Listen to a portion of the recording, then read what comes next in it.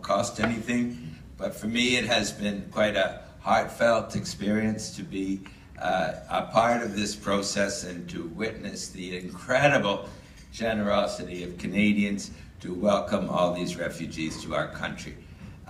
So it kind of goes beyond economics, it's apart from economics, it's been noted by other countries, but to see Canadians rise up in such enthusiasm to greet these 25,000 new Canadians from a terrible life, to welcome them here, has been for me a truly heartwarming experience. But I don't want to talk more about refugees.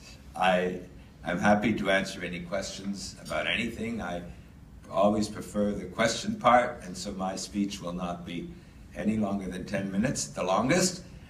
So I'll answer questions about anything you want, but I will wear more my economist hat today, since I'm talking to a business crowd largely. And to remind you that the Immigration Department is not just about refugees, important as they are, and even though they've been added to my title. So I'm not the Minister of Refugees only, and as someone reminded me, that is an unfortunate acronym. Minister of Refugees only is like moron, so I don't want to be a moron. So I will focus mainly on so-called economic immigrants. By the way, I don't like the word economic immigrants, because it implies that there are these useful immigrants who are economic and rather useless ones who are non-economic. And that's wrong, because everyone contributes in one way or another to the economy. So-called economic immigrants, some of them are spouses who aren't working, family class, many of them work, and even the parents and grandparents who may not work themselves enable the two parents to work, and most of the refugees work. So all immigrants are economic to one degree or another, and so I will focus mainly on what we call economic immigrants, but with that little caveat in mind. Before I get on to that, though, I wanted to say a few words about what we've done so far and about family class. What we've done so far is we've admitted the 25,000 Syrian refugees, and there's more on the way. 97% of them are now in permanent housing, so that, or 98%. So the main challenge going forward is to help them find jobs and languages. We've reinstated refugee health care. We've introduced the Citizenship Act to ensure there's only one class of Canadians, not two, and to remove certain barriers to become citizens. And I would say my biggest single campaign commitment, which we have not acted upon yet, but we will be soon, is to reduce the huge processing times for family class immigrants. And that is something very much on my mind, something we are working on. But now I want to come to the so-called economic immigrants. And I agree with what others have said, that our country has been built on immigrants. We are all immigrants at one time or another. And never have we been more dependent on immigration than we are today with our aging population. So we are in competition with other countries, with Australia, with UK, with US, and others, to seek out the best and the brightest from around the world and induce them to come here. And so everything I do on this front will be designed to facilitate that process, to make us a more attractive destination for these skilled and sometimes less skilled immigrants that our country needs so much. And so some of the systems in place are less than useful to achieve those ends, and we will be working to make changes in those areas. So let me just mention 3 areas. One, the total number of immigrants, the levels.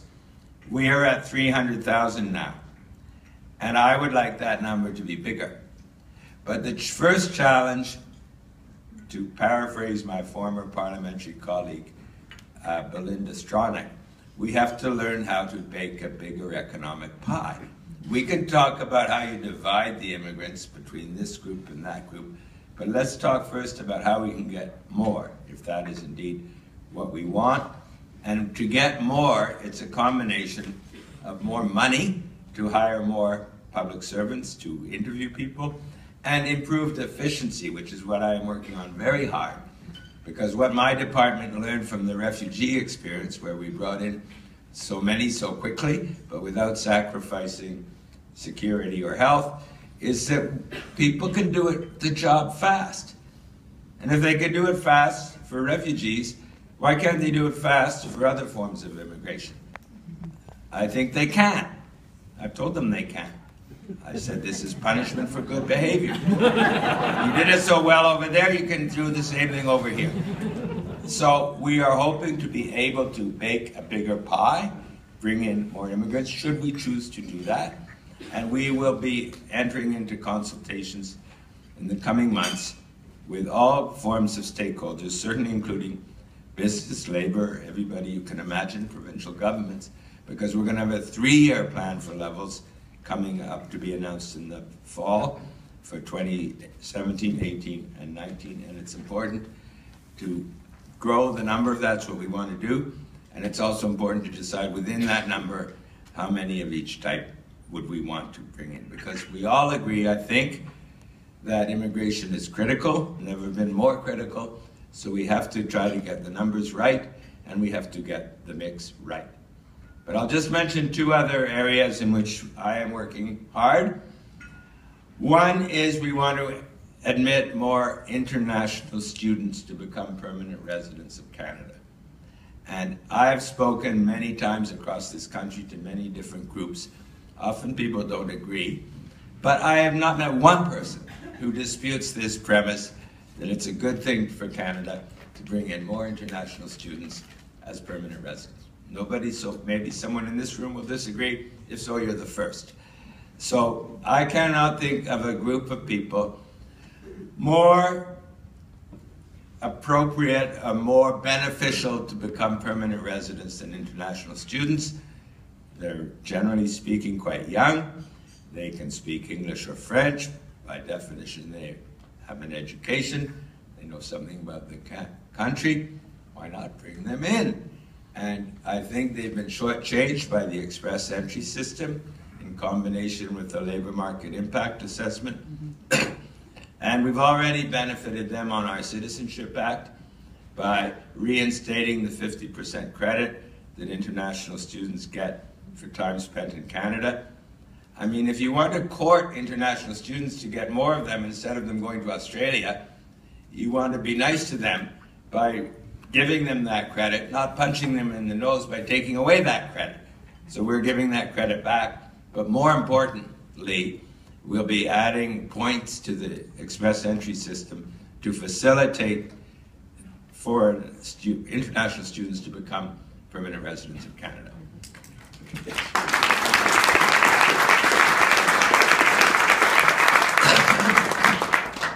Donc peut-être ça veut dire que vous êtes d'accord. S'il y a quelqu'un ici qui n'est pas d'accord que c'est une bonne chose d'admettre les étudiants internationaux, vous pouvez me le dire plus tard parce que vous seriez le premier. The other thing I want to do, I said we want to attract the best and the brightest. That means we want to reduce the bureaucracy. We want to make it more flexible. We want companies to be able to go out and hire the people they want to hire without too much bureaucratic rules stopping them. So LMIA, Labor Market Impact Assessment, for anyone who doesn't know what that is a process which will say whether you are taking a job away from another Canadian, whether you are needed as a foreigner to come into Canada. It's fine to have that for temporary foreign workers, but I don't think ever in our history we have had such a system applied to permanent residents. Generally speaking, we've wanted to attract the best and the brightest, not impose this kind of test on them. So I question this test. Partly it's not entirely under my control, and we're working together as a government, but in some areas I think I might be able, in the not-too-distant future, to reduce some of those barriers to make the system more flexible so that companies will be able to have greater latitude and freedom to hire the people they think are the ones they truly need. Because, you know, this is not just to make companies happy. This is for the sake of our country. because we do have an aging population. We do have great needs, particularly in certain sectors, certain regions, but across the country. And we are in competition with all these other countries to secure the talent. So it only makes sense, if you want to promote your own country, which in my case is Canada, is that we improve our immigration system, that we make it easier for businesses to let people in, so that we can truly go out and find the best and the brightest, which is what we as a country need to generate growth and success and progress in coming years. So thank you all very much. Pleasure to talk to you, and I look forward to taking your questions.